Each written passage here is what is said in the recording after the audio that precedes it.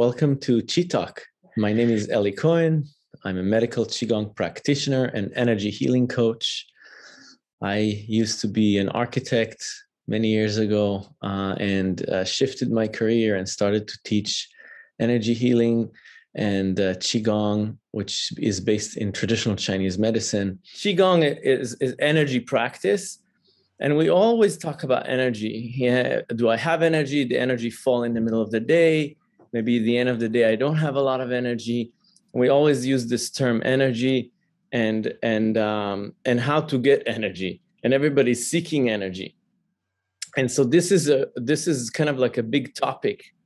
And I wanted to divide it into few talks, at least 5 talks, and always look at this from a different perspective in Chinese medicine. And there's a lot of knowledge, theoretic knowledge, but also experience knowledge, like how to do it, how to get more energy, how to be in a good energy state throughout the day and throughout your life, and how to maintain a good health and happiness and long life. Yeah, this is something that is very dear to the Taoists. Yeah, and something is very, an expression that is very common in Chinese culture is that everybody wish each other happiness, health, and long life. Yeah, and so we're gonna talk about this today, about one aspect of energy, and we're gonna shift the focus every week to another aspect of how to be in a kind of a balanced state. And why is it so important? Because this is our happiness, this is our health, and this is what brings us into also long life. But more than so, that I experienced on my own, with working with clients, that a lot of time, just to put people in the right energy, in the right energy balance throughout the day, they heal. Even something that was chronic and going on for a long time, believe it or not. And it's like, wow, I'm doing this and this and I'm healing, and how come this pain disappear? How come this is, and we all think about Qigong and it's some miracle. Yeah.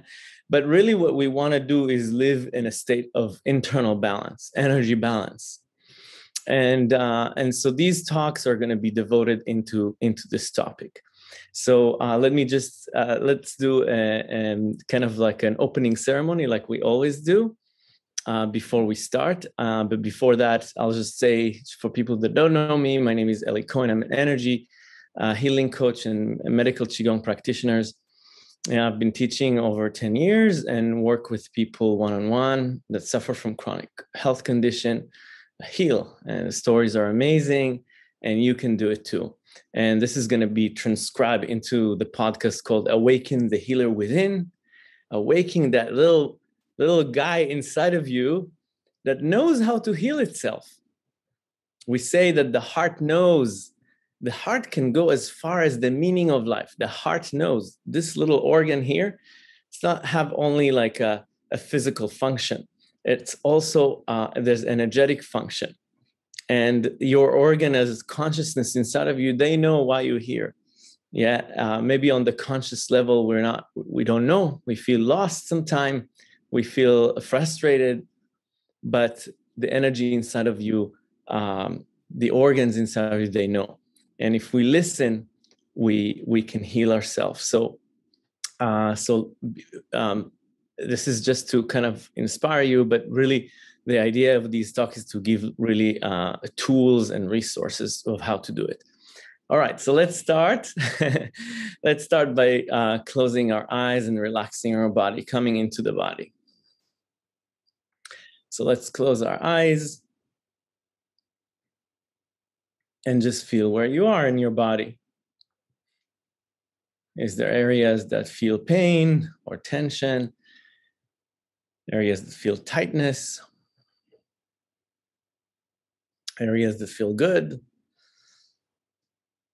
How's the temperature in the room? Is it cold? Is it hot? Are you sweating? Are you just physical sensations? So when we say come into the body, we mean just notice areas that feel maybe heavy, areas that feel light. and look at it as energy. So you look at it in terms of like, oh, that feels like heavy, that feels light, that feels pressure, that feels tightness, that feels airy, that feels hot, that feels cold, that feels sweaty. Yeah, notice the clothes on your skin.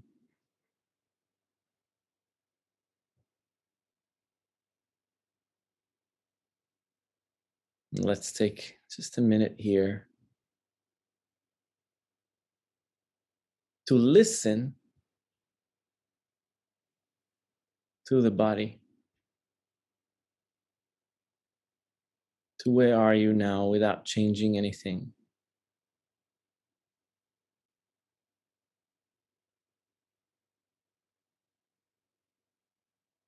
And as you scan through the body, you might be noticing that things are shifting. That maybe you noticed in the beginning something, and now you notice something else, and this something else in the body is transforming into something else. And all of a sudden, the tightness here transforming to the tightness there.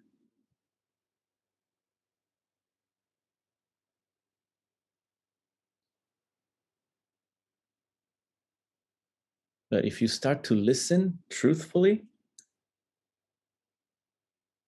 with curiosity, things would start to shift and move and flow. And that's a good thing.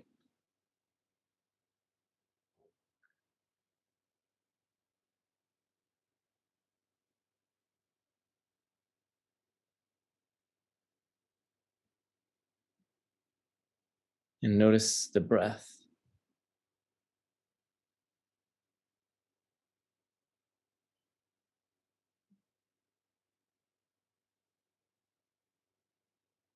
Where does the breath go? How deep it is? You don't shift it or move it. You just notice where things are as they are.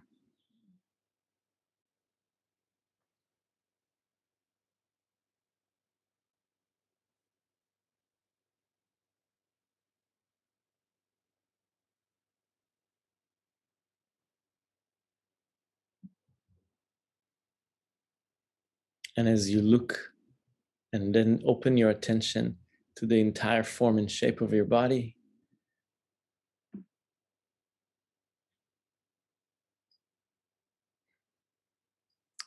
and greet it, say hi,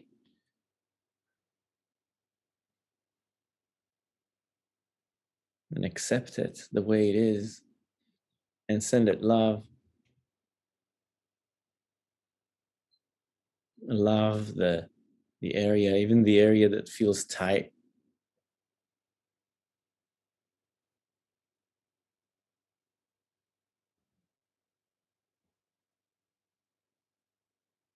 Continuously.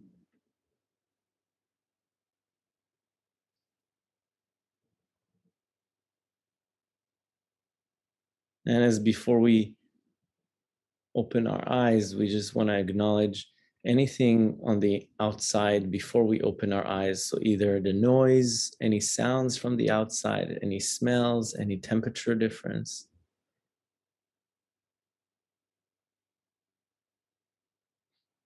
And allow yourself to open your eyes.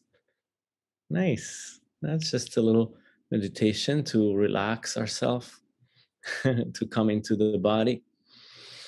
And so the first thing about energy and how do we go about living in an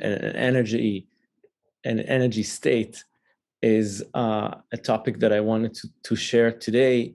Is yeah, I was kind of contemplating between two topics, but I wanted to kind of bring a topic that we started the last conversation with.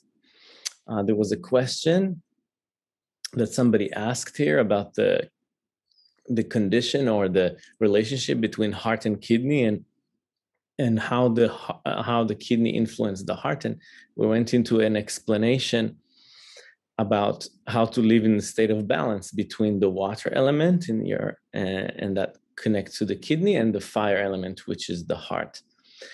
And so really this is the first, I would say, the first step into, or one of the steps, I guess, but pretty early on to manage your energy, is to understand where you are. Like, how do you sleep? That's a very important, and a lot of people don't sleep very well. And are you stressed a lot? Are you busy? Are you worried? Like, where's your energy? Where's your energy depletion is? And through understanding where we are, we know what we need. And usually what it is, I wanted to talk today about the difference between yin and yang, really. And I think we talked about it really early on, many months, maybe last year. And you can be yang or you can be yin. And that connects also to heart and kidney. And to have balance is where you have a lot of energy, where you have, when you go between yin and yang. So when the yin and yang are together, they're flowing together, yeah, then it's, you are in a state of energy. And what happened when your energy drops is that something is out of sync. So whenever that happens, you know that something is not, you're either too much yin or either too much yang. And usually it's too much yang, because people are very stressed all the time and a go, and they don't take time to relax. And that's, again, we talked about it, at the relationship between the kidney and the heart, the fire. Especially now in summer, it's very important to talk about this. And so the fire can, again, I'll just mention it again. Your body is a pot of a pot that puts on the stove, and there's water in the pot, and there's a cooking, the pot is being cooked with the fire. So the heart is the fire. Now, sometimes there are people, and sometimes we are, so much stress, and that relates to like a lot of fire. So if you have a lot of fire and you have water in your pot, there's going to be a lot of evaporation, right? And if the fire is in a low flame, it's going to be simmering very slowly. That's a really good state. Yeah. So so stress can be related to a lot of fire, turning on the fire. Also being very excited, like going to a party. It doesn't have to be like work very hard. Yeah, when we work very hard, like workaholics, they come back home and they say, I'm burnt out. Burnt out, we say it in our language. Too much fire, we are burnt. Yeah. And also party very hard or very excited. You have family visiting from out of town. You're so excited. So that can be also lead to burnout. So too much excitement on the heart or too much stress is too much fire. So you cooking so what happens when you cook the water on a very high flame? If you don't have more water, is all the water going to evaporate? And what happens after all the water evaporates from the pot and you keep cooking? Then the pot become red hot, and that is a state of inflammation. And what is the consequence of inflammation in the body?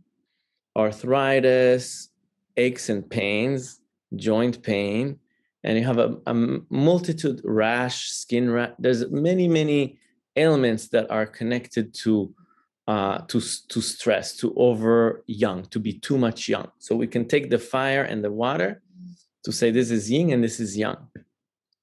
So if you're too much yang, you're not balancing the yin. So if you're too excited, you live a very young state, you have to also nourish the yin. What does that mean? Yeah, you have to do meditation. So what is a yin practice? We talked about it last time. A meditation, sleep really deeply. Now, the problem with the sleep is that if you don't practice throughout the day a balance, you won't sleep very good. So if the day is not balanced between yin and yang, like you went to bed and the whole day was yang, there you don't have any yin, it's going to be very hard to replenish the yin energy. So it's like you have two buckets, yin and yang. So if you don't put water in the pot, so how do we do water in the pot? So you see that throughout the day, you have some activity that is yang and some activity that is yin. And like if you go jog for an hour, then you have to go back home and do meditation for an hour. So that's what it means, that the yin and yang should be balanced. Now, what's nice about Qigong practice, that it is balancing yin and yang, is the Qigong practice, what we do and why I love to do it. And really, I do it because I love it. That's why I do Qigong, because it balances myself. And so what happens between Qigong is a very nice practice between, so it's not yin, completely yin, because it's not the sitting meditation, and it's not jogging. It's somewhere in between. It's movement, meditative movement. Yeah. So you have equal between yin and yang. So you teach your mind and body, hey, this is a state of balance. So a lot of people, they come to a Qigong class and they say, oh, this is too boring. It's too slow. I cannot do it. It's too slow. What can you say about these people? They're too much young, right? They go, go, go, go, go, go. All of a sudden you slow them down. They're not used to it, right? You're like, oh my God, this is like, it's too slow. Yeah. So, but that's what they need. But they go, but it's, yeah. So you have to understand. And if Qigong makes you tired, some people starting and make me very tired because the relaxation response kicks in, and then the body notices, oh wow, I'm too much young. I don't have any. Yeah, so they get really tired after Qigong class. They get really tired. So basically, they're wired and tired throughout the day. So when they do Qigong, they feeling it brings to the surface that tiredness that they have underneath the surface. And some people practice Qigong and feel good energy. So these people their yin qi is replenished. That's really good. So the practice of Qigong is also a nice perimeter to see where are you. Like sometimes I do practice Qigong and I'm like yawning all the time. So I'm noticing, hey, I actually went too much. That's really good because it balances me. And sometimes I practice Qigong and I feel, wow, that gives me good energy. I can go for a run or I can go walk my dog now. I feel good. So a lot of time we're not aware of where our energy is. Are we too young or too yin? Now, too yin is not good also. Just like imagine yourself sitting on the sofa all day, right? You got a day off. I'm gonna rest. Yeah, you sit on the sofa all day long. What are you gonna be in the end of the day? Restful or tired? Probably gonna be tired. Sitting on the sofa all day, you're gonna be tired. Why? Because too much yin. Too much yin. It's also not balanced. Also meditate all day. You're gonna be tired. You're not going to have energy. So really, we want to see the relationship now between water and fire. So we have to have enough water. So the whole idea of qi is the steam that comes out of the water when you cook the pot. Yeah. So that when there's steam, that's good. You have energy. When the water depletion, that's not good. And usually our state is that the water is less. Yeah. And we take coffee. What coffee does, kicks up the kidney, adrenal, right? Give you adrenaline. What's adrenaline? Is the kidney adrenal. Comes from the word adrenals and it sits on the kidney. So adrenaline, yeah, you can do it with the coffee, with all kinds of stimulants. So basically, you taking more water from the kidney, you're saying, hey, I'm tired, but I need more energy.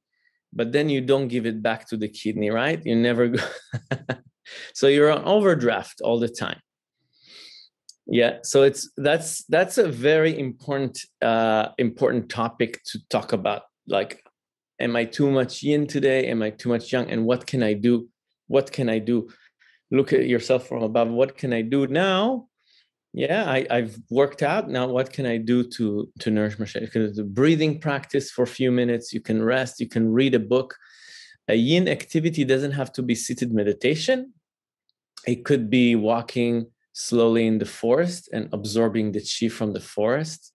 I'm saying slowly because a lot of people do like a fast walk and they think about political stuff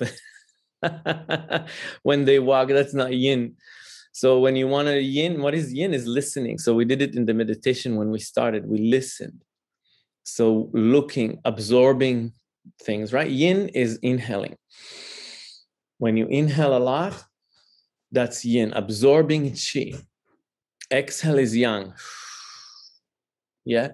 So when we have balance between inhale and exhale, we're feeling balance. And the breath really reflects that, even though we're not aware. But if you're too much yang, you're going to exhale longer or more forceful than inhale on a very settled level. You wouldn't notice it. But when you are a complete even between inhalation and exhalation, you're in a state of balance. So another way to nourish your yin qi is reading books. Yeah, reading is very good. Contemplating, walking in nature, swimming can be either yin or yang. Depends if it's competitive swimming or immersive yourself in water. What you do with your mind is really important. So this is what I wanted to kind of invite you to kind of notice about yourself, like yin or yang, and what do I need? Now, a lot of us don't have, usually you're too much yang. A lot of us don't know it. I work with a lot of people and I told them, are you stressed? Like, tell me, how's your day like? And they're like, no, I'm not stressed. I'm fine. I'm da da da da da. And they tell me all this stuff. And I think maybe they're a little stressed. And I give them some techniques, some things that they do daily, and they feel much, much better. To a point that some people heal fully from some pain that they have for a long time. Amazing. That's why I'm saying we're not aware of it. So incorporate Qigong, incorporate meditation, incorporate relaxation is very important, especially in the summer. Yeah. And we have a lot of people that are very fire people, like the people that like to do all these things all the time. Yeah, I see these people that like to bungee jump and adventure and hike all the time, active, active, active. So these people are, it's very good, but if they don't do yin practices, they're gonna slowly burn off their chi over the years. Yeah, they're gonna develop. Yeah, the second stage of kidney depletion, and it could be later in life, is all these things that we talked about, inflammation related stuff. So that's what I have to say. I'm gonna switch it to you for either question or just sharing from your perspective. And this is again one topic. We're gonna talk about very interesting topics. Next time we're gonna talk about very, very interesting topic in terms of energy. Today is about yin and yang, fire and water, and living in a state of balance. And what we need to do it, we need mindfulness. Right? We need to kind of look at ourselves and where we are. And I'm like, okay, I've ran around all day, or I'm very busy in my mind. You can actually just sit and think too much and be worried all the time. And that's still young. So you don't have to be running. You can sit and be very young by emotional tension. So that's very tricky. All right. Anybody wants to say something or just ask a question between yin and yang? Because it could be a little tricky, like the last one I talked about. Anyone wants to just unmute yourself if you want to say something or contribute? Catherine, did you unmute yourself? Do you want yes. To, uh-huh. What do you think about this? Well, I think it's great. And sometimes I actually think I'm too yin also. Mm-hmm. Mm-hmm. It can be a weird combination of it, actually. Yeah. What do you mean? The combination? Well, sometimes I'm trying to slow myself down so much because if I feel anxious, but then that doesn't quite get it either. I'm not flowing. So I Mm-hmm. need to make it make the energy move. Mm-hmm. Mm-hmm. And not necessarily in a super aggressive way, but help the tension move out or help the worry move out. And what tools what do you use to do that? Well, some qigong, perhaps. Nice. Yeah. Um, some of the things you suggested, like, walk in a cool place or Mm-hmm. um, Mm-hmm. laugh. Right. Humor. Wow. You're touching on an interesting subject that I was planning to talk about too. Yeah. Good. Great. I mean, exactly. And so like emotional agitation is also young, even though we're sitting and doing, just Mhm. thinking I'm yin, but I'm actually young, internally. And Right. there, To get that stuckness out. yes, yes. And one of the really easiest way is also breathing technique. Breathing technique, calm and long breaths would be really, really uh, again, especially anxiety or depression, this combination, like a long, soft, lower abdominal breathing would be very good for a few minutes of those would be really good. But yeah, so Yeah, good thank you. idea. Yeah. Anybody else wants to kind of chime in here or ask or contribute? Yes. Hey, Bart, good to see you. So are all the exercises that we do now with your 9-week program in your plus plan, they're Mhm. for the heart. So they're for either too much fire in the heart or too little fire in the heart. Is that Right. right? Okay. Yes. And what is when we just walk on the earth, when we just walk in a forest or on a beach, is that yin or is that yang? Yeah, so that's a great question. And it depends. It depends. You can make it both, or you can make it could be like, so I remember one time when I walk in nature, I really want to absorb the chi from the trees because the trees are very generous with their energy, by the way. And so when you walk in nature, you want to absorb the energy and you want to look and smell and feel. And that's very yin, and we always yin depleted. So it depends how. And I remember one time I walked in nature around Phoenix Lake. Some of you that live in Marin County, you know that lake. And I walked, it's a very beautiful lake. Now everybody's biking there with mountain bikes, so I don't go there anymore. But it used to be very quiet and beautiful, and it's still beautiful. It's just more crowded. So COVID, everybody went and biked there. Now they all found it. So now when I walk around Phoenix Lake, and all of a sudden these two women, and they're kind of in their 50s, and they just passed me really quickly, and they were talking about politics, and they were do like a very fast walk. Yeah, so maybe they want to lose weight, but they talk politics, and they really didn't.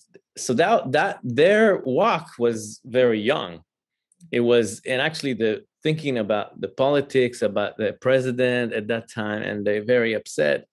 And so I don't think they absorbed, I don't think that was very yin or nourishing on their part. They could be on a treadmill in the gym, and it doesn't matter, the environment really didn't matter to them. So that's very young and actually induced by the stress of the thinking. So I guess you can make both, like a walk on the beach could be, sounds really great if you do it right, but it could be also like walking fast and thinking about different things, and making it not nourishing, and a walk is very active. So I would invite everybody to do whatever they do in their life like they do qigong. So we move, but we are relaxed, we're meditative, we absorb it, but we also get exercise. So something between yin and yang. So when the yin and yang is together, you're really in a state of balance. So any physical activity has the potential to actually unify yin and yang, which is the best, because you're not sitting meditating, you're not completely yin, you are moving, and that's a nice way. So think about how you walk with your chi. how do you walk with the chi of the universe? How do you connect with the chi of the universe? How do you still active, but you're also relaxed at the same time? And that's the, if you can incorporate into more things, that's the best, into activities. Yes. Yeah. Right? Can I ask one more question? Yeah, of course. Of course. I love your question, Bart. So glad you came. There is one exercise when we lift up the earth energy and we have the very light energy beneath our arms. And then we bring it to the body and then we bring it down. So in the past, I thought that the moon was yin and the earth was yang, but the earth can also give yin energy. Yeah, yin energy. Yeah, so the earth would be a yin energy. So the earth is yin, and you bring it to the heart, which is fire. So you cool down the heart. So when you bring the earth up to the heart, it cools down the heart. So, and then you go down and you release the stress from the heart down.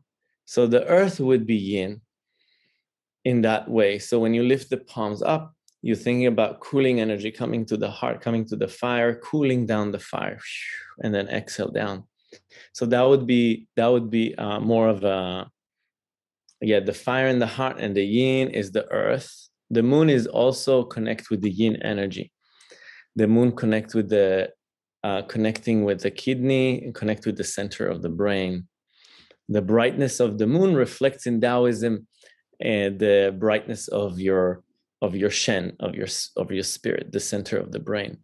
We say the light in the eye, somebody's eyes is the light inside of the center of the brain.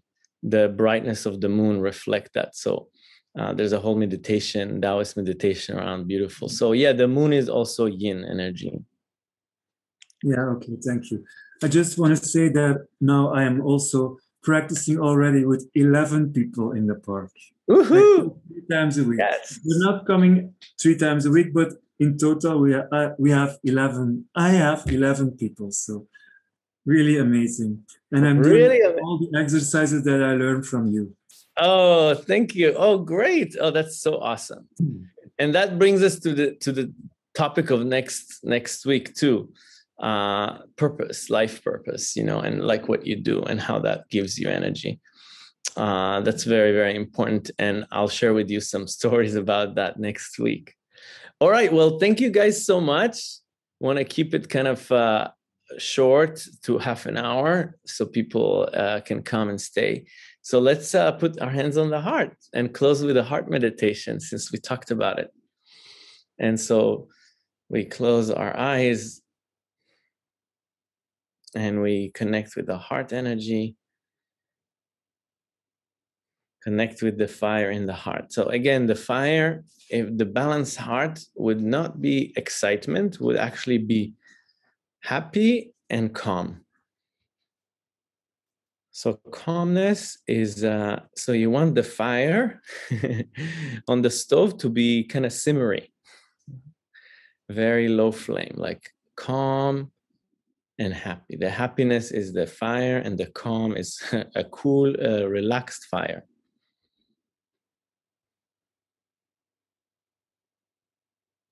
And that's a really good way to not be overstimulated. And that's a balanced heart.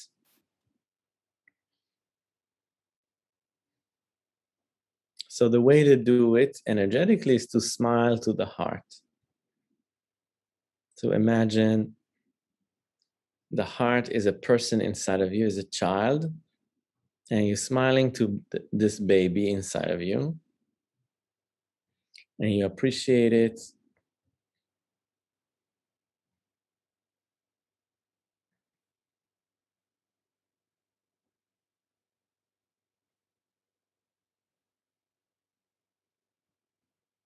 So that's very nice for the heart. And let's move the hands to the lower abdomen, to the belly button, to the navel. And move the breath into the navel. So as we inhale, the space between the navel and the spine become longer. And when we exhale, the space between the navel and the spine becomes shorter. So that breath nourishes the yin kidney of the kidney chi, the water, filling up the water.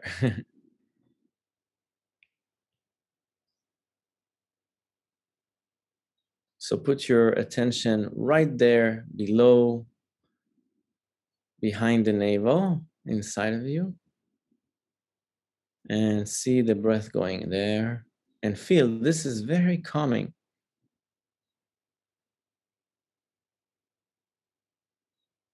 And this is the water element. That's deep water. That's deep relaxation and power.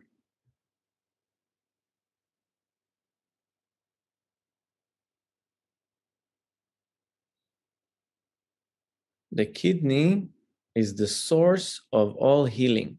So if we want to heal from any ailment, we said that the kidney is the root of all the organs. If the kidney is not full, it's very hard to heal. So that's very important to do these yin practices, and including this breath. This type of breathing would tonify the kidney, meaning amplifying the energy.